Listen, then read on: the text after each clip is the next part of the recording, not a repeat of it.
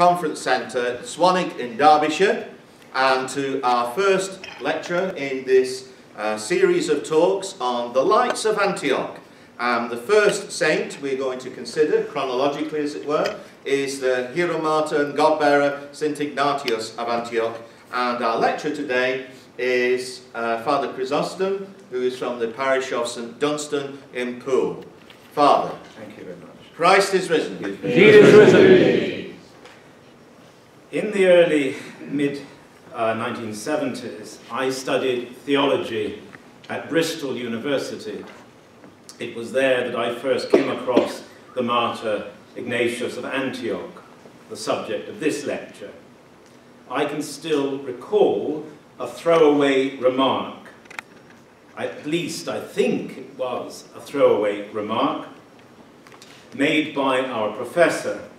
The professor of theology at the time at Bristol was Dr. the Revd Kenneth Grayston. Professor Grayston was a minister of the Methodist Church as well, and had a degree in chemistry as well as theology. His specialism was New Testament studies, and in this particular lecture, which, if I recall, touched upon the sub-apostolic period in church history, he had just read to us a part of St. Ignatius' letter to the Romans. I am truly in earnest about dying for God. If only you yourselves put no obstacles in the way, I must implore you to do me no such untimely kindness.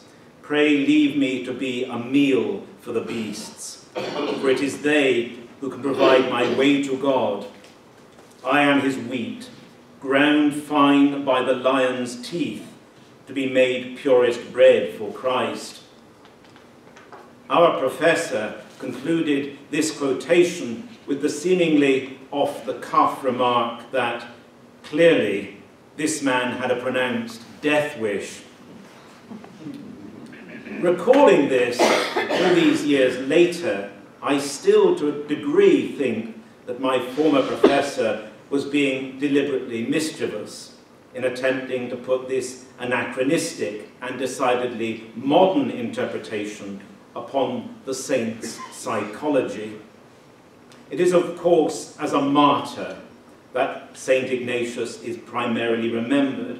Indeed, he might be seen as the epitome of the martyr, so that it is his lasting influence upon the Christian concept of martyrdom that his real significance seems to lie.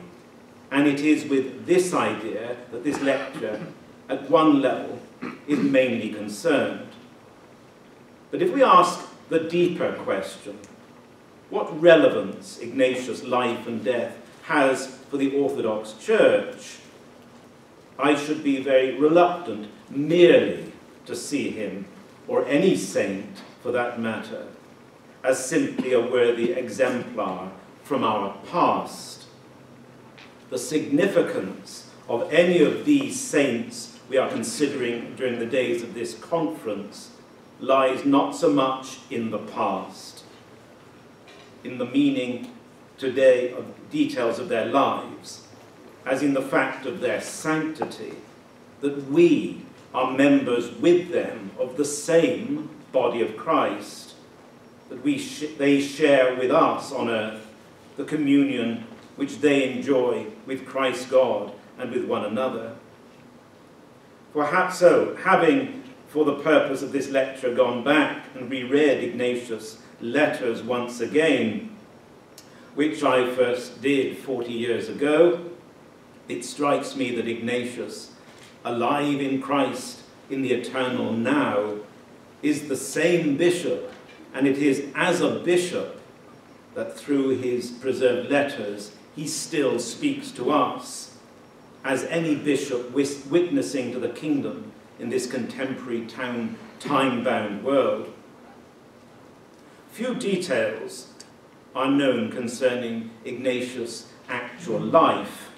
Nothing is really known of his origins or early career. His surname, Theophoros, can be translated God-born, meaning carried, or God-bearer, the carrier. The latter meaning is generally favoured.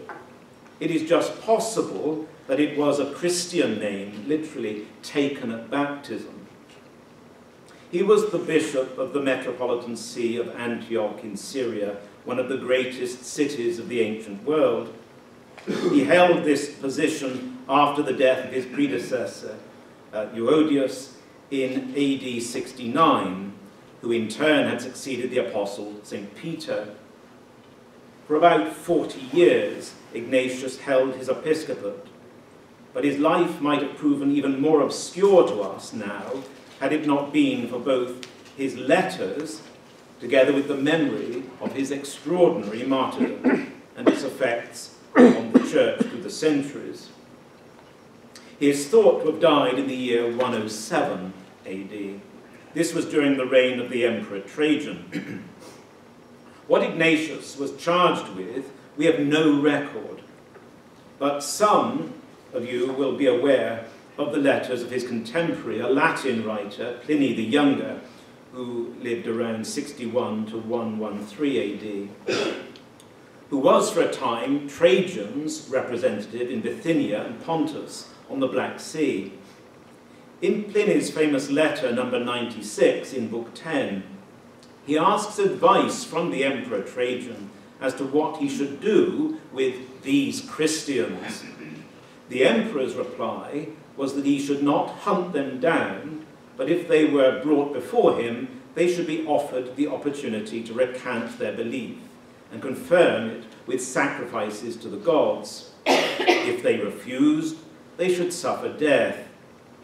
Pliny mentions that there were accused people who told him that they had given up their belief even up to 20 years before.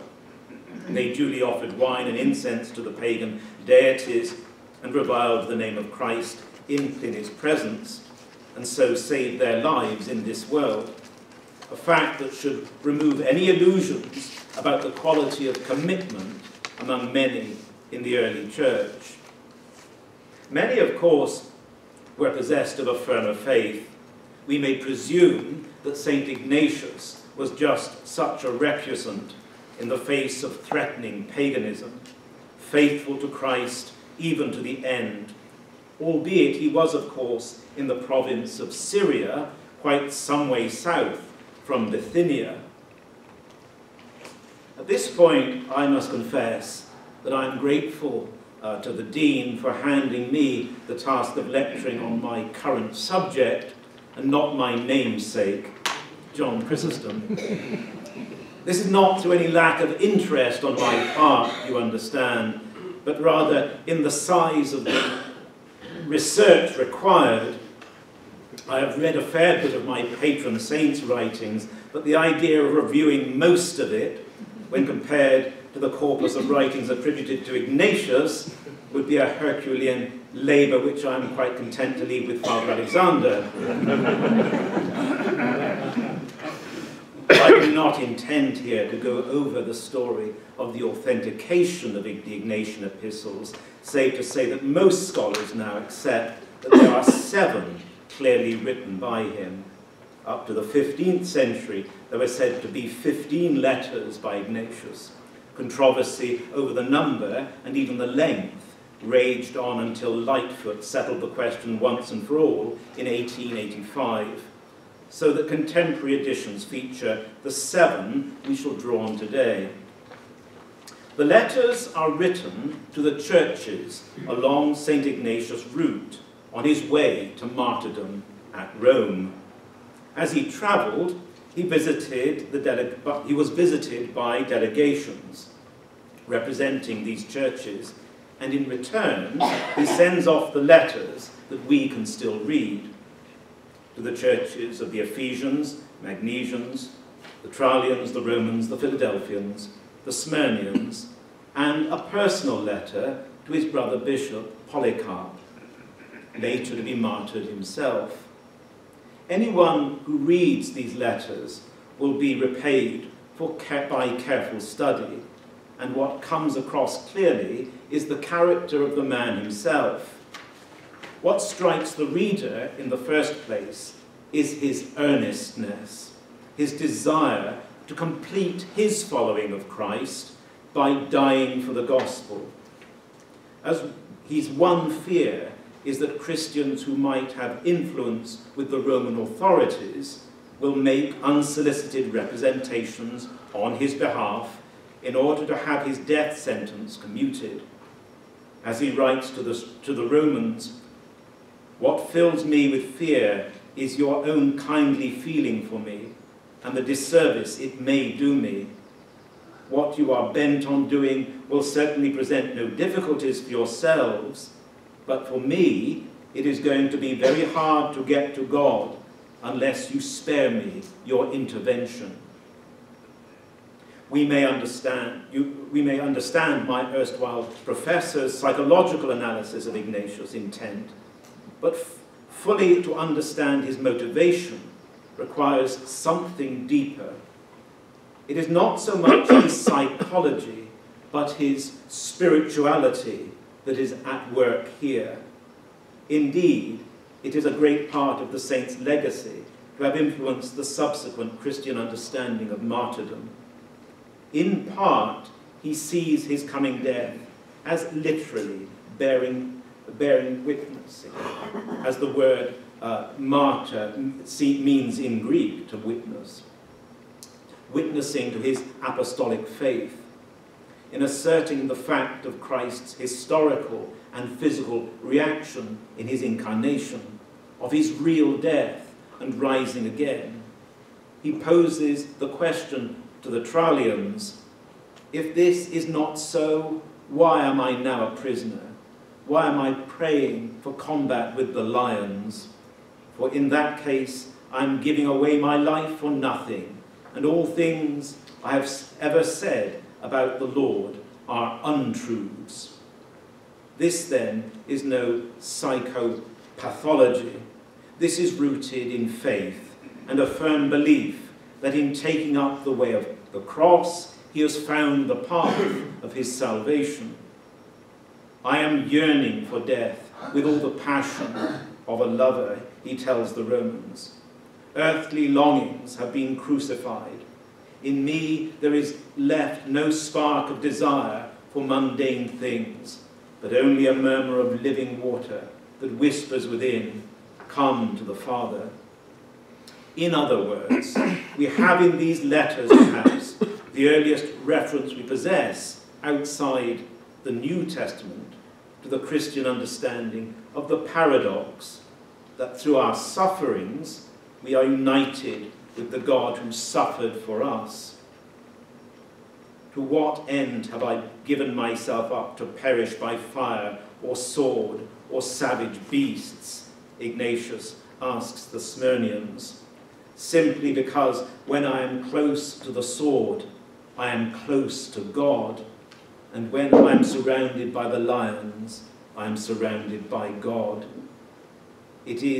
But it is only in the name of Jesus Christ, and for the sake of sharing his sufferings, that I could face all this, for he, the perfect man, gives me strength to do so." Moving on now from Ignatius' spiritual ambition and goal to martyrdom, we must address the theological value of the letters. Apart from his perception of the glory of being a witness for Christ, he presents two other areas of great significance. Again, outside the New Testament, we have here the first reference to the dignity and importance of the sacred ministry, especially that of the episcopal office. For Ignatius, the local bishop is the guarantor and embodiment of the Church's unity. Nothing in ecclesiastical life should be undertaken without the bishop's blessing. As children of the light of truth, therefore, he writes to the Philadelphians, "See that you hold aloof from all disunion and misguided teaching, and where your bishop is, there follow him like sheep." He even instructs Polycarp that Christians intending to marry should have the bishop's consent, in order that their union may be in tribute to the Lord. This, incidentally, is very interesting in that although we have no evidence of a sacramental form of marriage from this time, we clearly have here a developed understanding within the Church of marriage, like martyrdom, as a vocation, a way of witnessing to Christ. Ignatius evidently takes this high view of episcopacy in part for very practical reasons. His great concern is for unity, and the bishop, as the leader of the local church, is the obvious anchor for anyone wishing to be in Christ. To be out of step with one's bishop is to wander into schism and risk heresy. These ideas have, since the Reformation in the West, fed the old dispute between established episcopal church government and Presbyterianism. Is the threefold form of the sacred ministry, of the essay of the church, part of her essence, or is it just for the bene esse, her well-being? In the pastoral epistles of the New Testament, there is as yet no clear distinction between the episcopal and presbyteral offices, but we need to remember that the parish priest, even today, is essentially deputizing for the bishop and stands aside when the bishop is present, and moreover only serves the liturgy with the antimensium signed by the bishop lying upon the holy table. So I would suggest that there is a non-issue here. Ignatius stresses the pivotal role of the clerical body as a whole, which in turn feeds perfectly into the Orthodox Christian conception of the priest as being the icon of Christ, the symbol of the heavenly bridegroom at the mystical supper.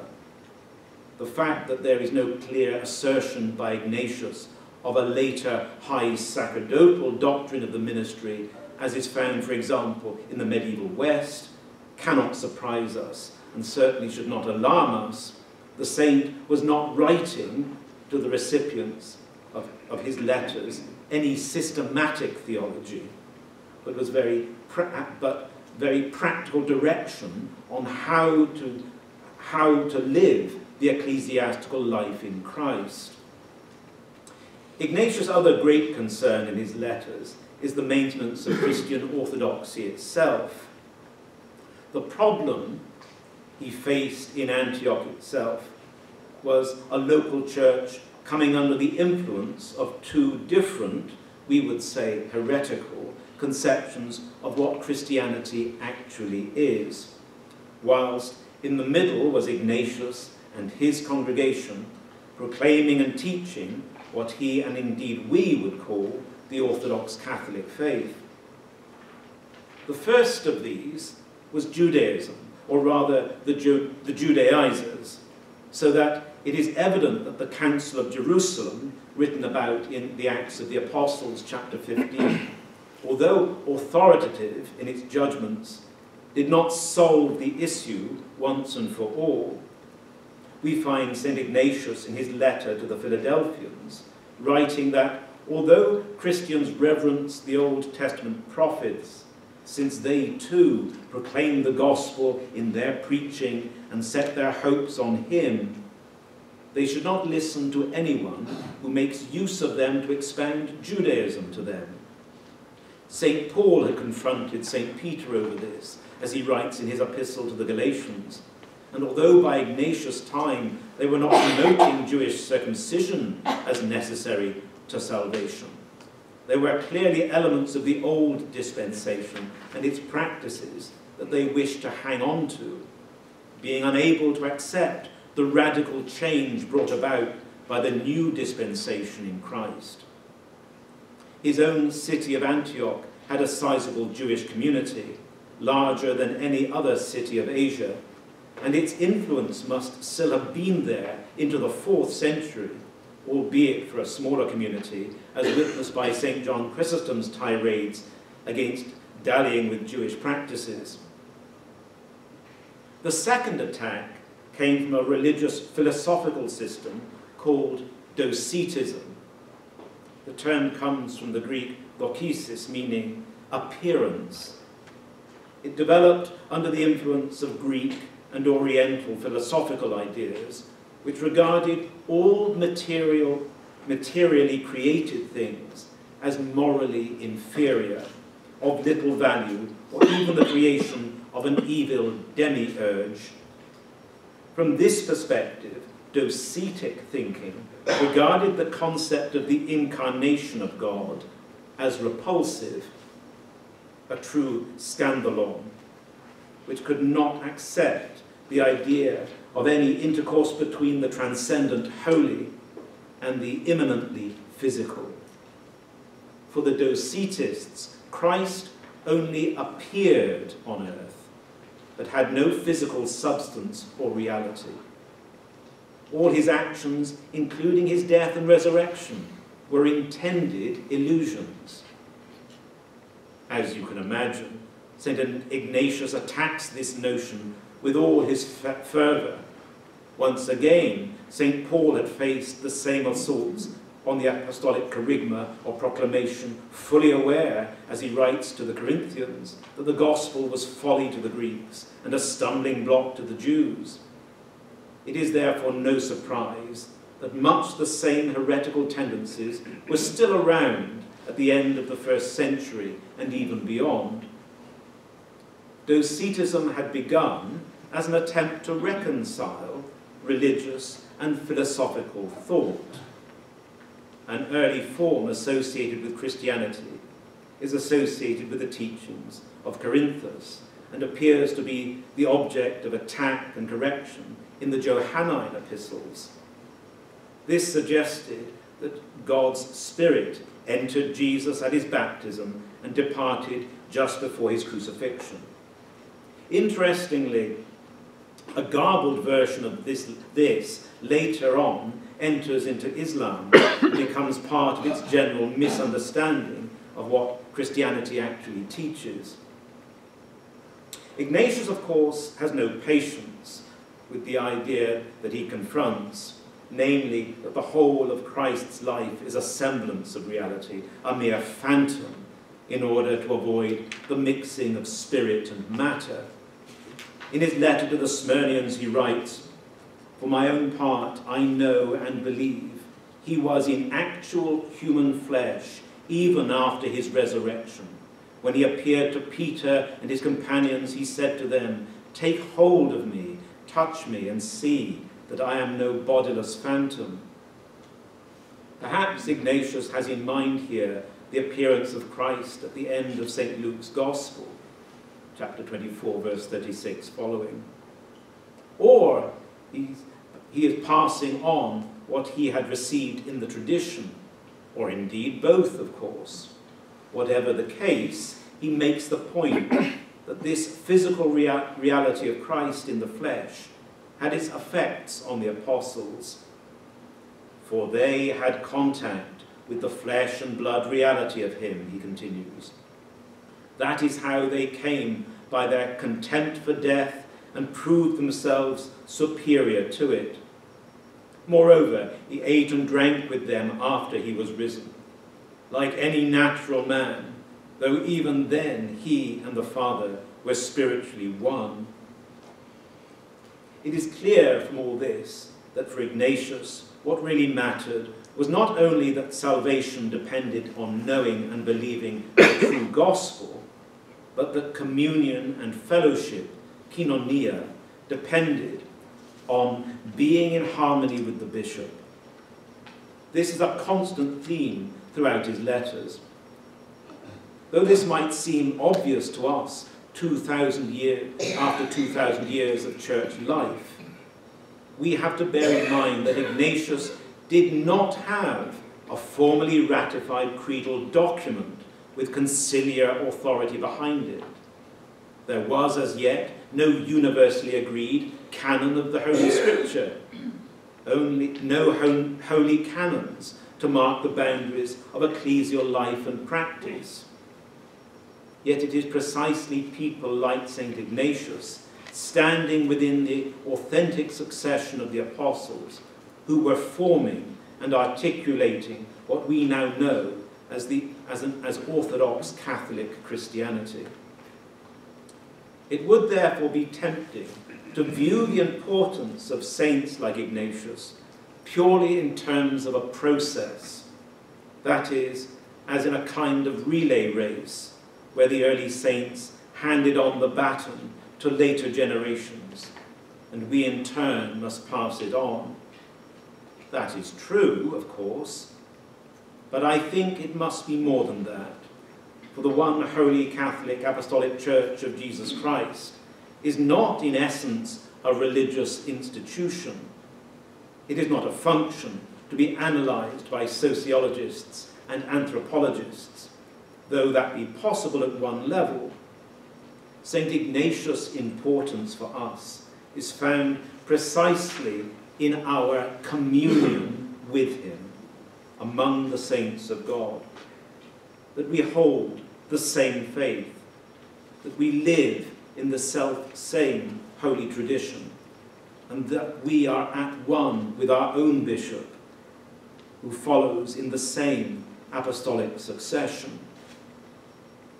But even more than this, it is the example of Ignatius' own faith that should capture our attention, not just in terms of particular beliefs, but that he was utterly convinced of their saving power, inasmuch as he was spendthrift with his own life. In other words, it was by his martyrdom, even in the face of wild animals with their teeth and claws, that proved that he, as we might say, put his money where his mouth was. We might also dare to suggest that it is the kind of faith that passes into knowledge. Polycarp, similarly, as St. Irenaeus of Lyons tells us, when he was younger, knew the Apostle John himself. That generation had actual contact with those who had known Christ in the flesh. The implication is that either, on the one hand, the 12 and the 70 indeed were engaged in the greatest deluding conspiracy in history, in which case, why would they in their turn suffer martyrdom for such a false idea? Or, on the other hand, what they proclaimed is what we believe, the truth as it is in Christ Jesus. Herein lies, I think, the importance of St. Ignatius, in that we stand with him in the same truth. It will be later theologians, like Blessed Augustine of Hippo, who will develop Christian thinking on martyrdom, especially after the period when the early persecutions had come to an end with the triumph of Constantine the Great.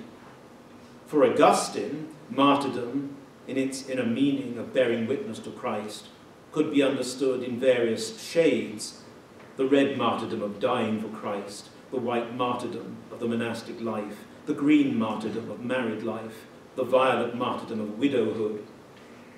But for Ignatius, the issue was much more stark. Do you believe the gospel? Are you prepared to lose everything in this life for Christ's sake? There were, of course, plenty in his day and in his own city who fled from that call to witness. We are not immediately faced with that demand, and we pray daily, lead us not into temptation, for deliverance from the time of testing. Yet we live in the same household of God, one Lord, one faith, one baptism, and must find our own way of witnessing to Christ. In his letter to the Magnesians, Ignatius writes concerning the deacon Zotion, "I should be happy in that man's company.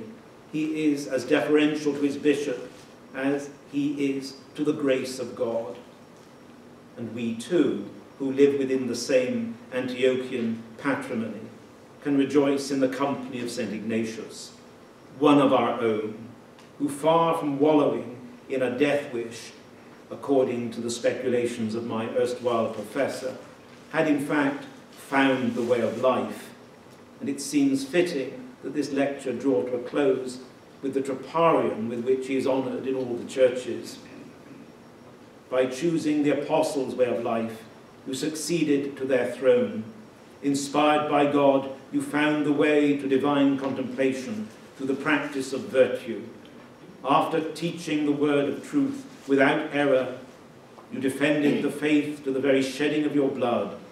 O holy martyr among the bishops, Ignatios, entreat the Lord our God to save our souls. Thank you, Father.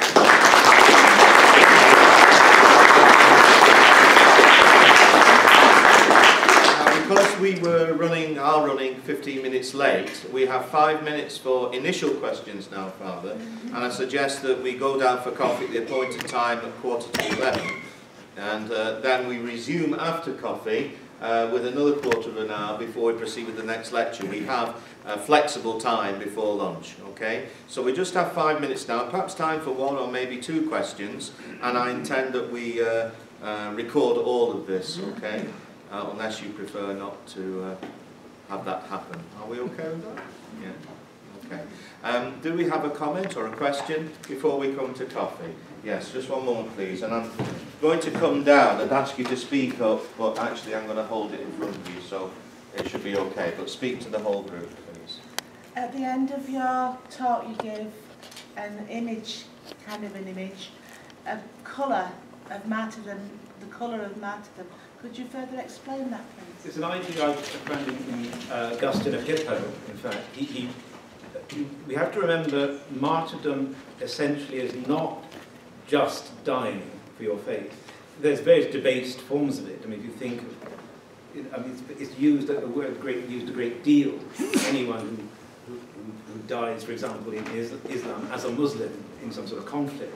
Now, to our mind, that is, with all due respect, nonsense. But I think, for us, the essential thing about martyrdom is that it is that Greek word, witnessing.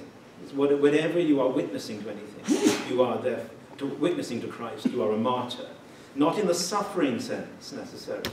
So that all forms of Christian life which are blessed by God, particularly, as Augustine says, marriage, remaining as a widow, or the monastic life, are forms of martyrdom. They all have, of course, their aspects of suffering involved in them in some sense, alongside dying and shedding blood, or as being, in that term, being a confessor of the faith, a passion bearer, suffering but not a dying for the faith. Maybe they also are witnessing, and Augustine gives them these colours, they're symbolic colours, like the green in marriage, I suppose, because he's thinking of the new life that marriage produces children, and the violet of widowhood, of the life spent not in hopeless mourning, but in acceptance of the grief and looking forward to the kingdom of heaven. And of course, the role of the widow as being an intercessor, or being giver of hospitality in the ancient world, if not now. And obviously the monastic life, the white martyrdom, as if, I think it's St Basil who describes monks as men living on the earth as angels. So it's the angelic life already in this world, a witness to the angelic life of heaven. And of course, essentially, the shedding of your blood, the red martyrdom. So I think that's why he chooses those colours.